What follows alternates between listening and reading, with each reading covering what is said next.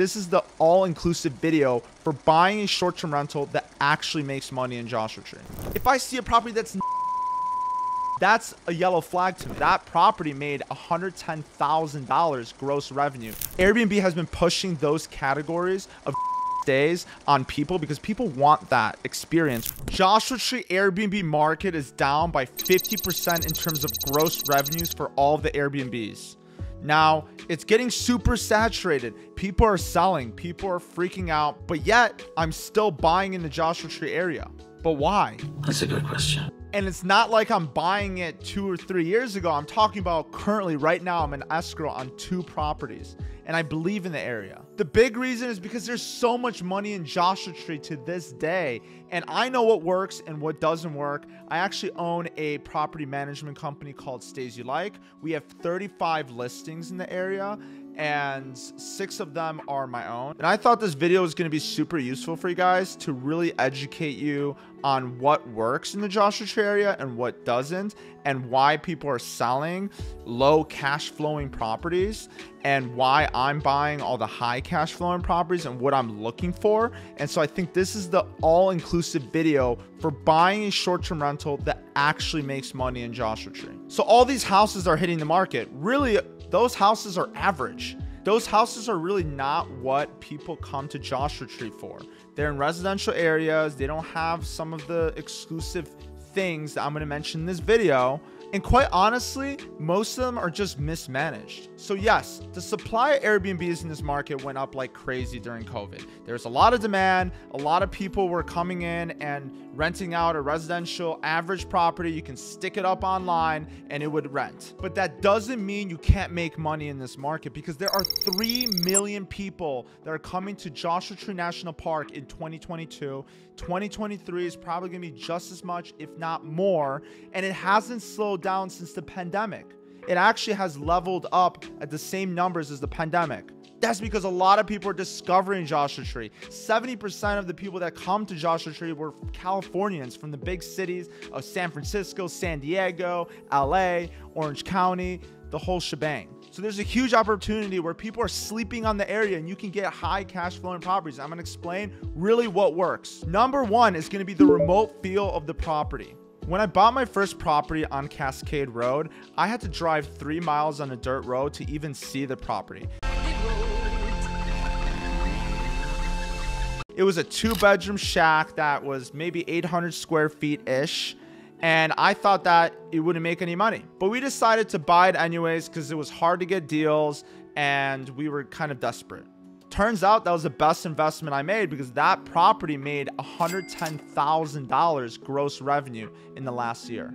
And guess what? Guests aren't deterred by the dirt roads. They love them. If I see a property that's not on a dirt road, that's a yellow flag to me. Now, granted, the locals are sick of the dirt roads and they don't want to go on it. But when people visit the area, they love the secluded feel of being in the middle of nowhere, getting away from the city, not having to feel like you're crammed in residential areas.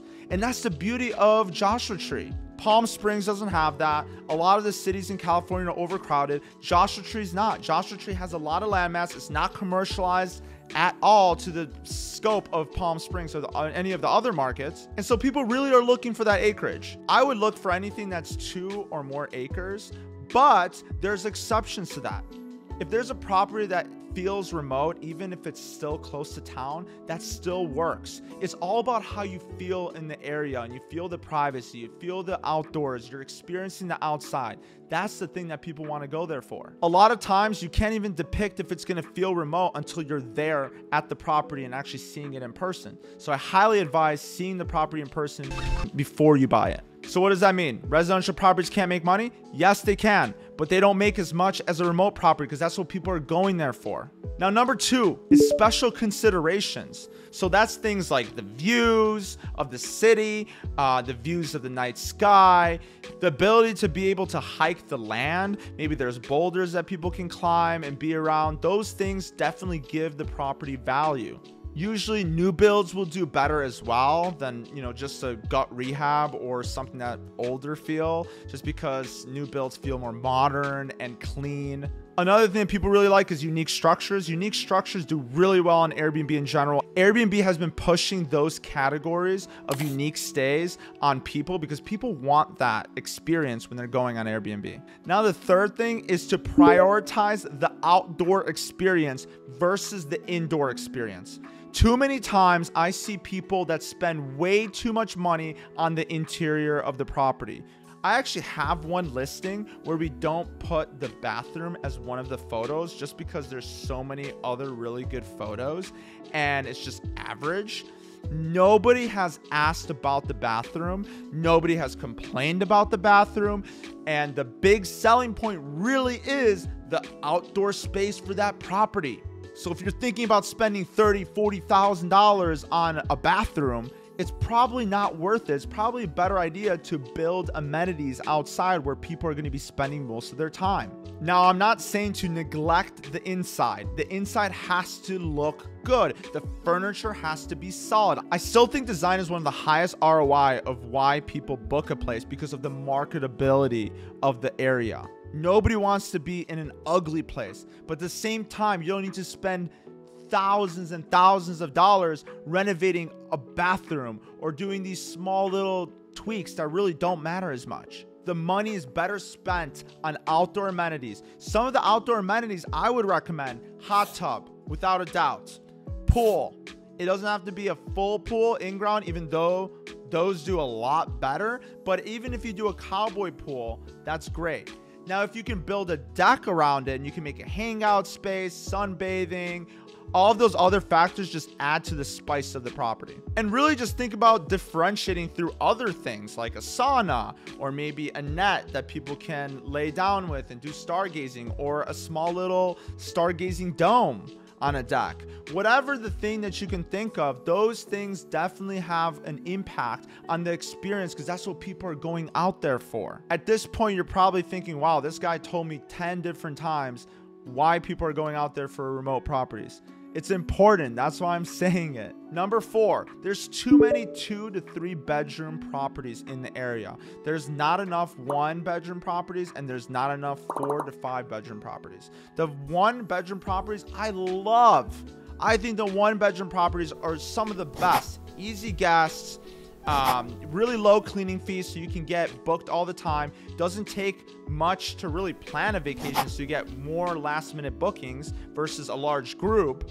So there's just a lot of benefits to stay booked, probably 90+% easily with a 1 bedroom because it's so much easier to plan for it. Now, I also really like the 4 to 5 bedroom range because then you can host way more people and it's not the awkward in the middle with the 2 to 3 bedroom. And there it just becomes more economical and cheaper to split it across 12 people versus split it across 4 or 5. Now, I don't think all 2 to 3 bedrooms do bad. If you have some of the special amenities and considerations I mentioned before, you're totally fine. But I'm just telling you, don't sleep on the 1 bedrooms. The 1 bedrooms in the studios are awesome. And number 5 is going to be location. So many investors make the mistake of buying in 29 Palms residential area because it's so cheap and it's easy to afford. Now, those properties could make money here and there, but the value doesn't hold as strong, at least now in 2023. Down the line, they might make more money, but cities like 29 Palms,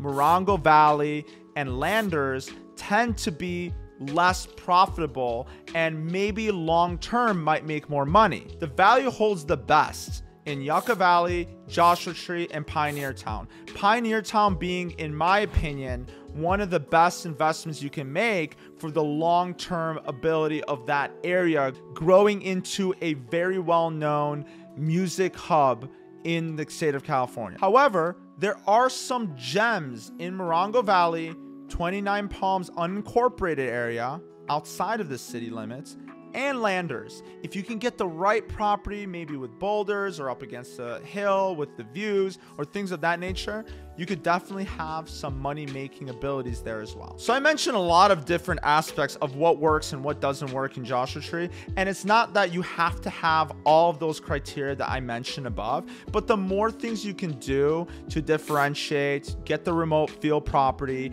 and make it something that's special and unique, there's no reason that you shouldn't be making enough money to cover your mortgage and then some, especially now because we're in 2023 and the rates are so high. That's an amazing opportunity to snag a deal so that later you can always refinance into a lower rate. And that's the exact reason why when people are stopping buying and there's less competition on the market, I like to dive in when the water is not red. I can make deals happen, $200,000 off, $300,000 off. I mean, I just negotiated a property from 1.4 million to 920,000. There's a lot of benefits to buy right now. And if you're still scared and you're still uncertain, or you want a partner to help you buy a property, I'm a realtor as well, so I can definitely help you find a high cash flowing property in the area. Just message me. I actually have my information in the description below. But happy hunting. Definitely make some money in Joshua Tree, and I'll catch you guys in the next video. Like and follow for more. I'm sorry. Would you speak louder? So please drop that like button. Subscribe to my channel. I'm going to be posting a lot more videos about Airbnb investing and even Joshua Tree specific videos.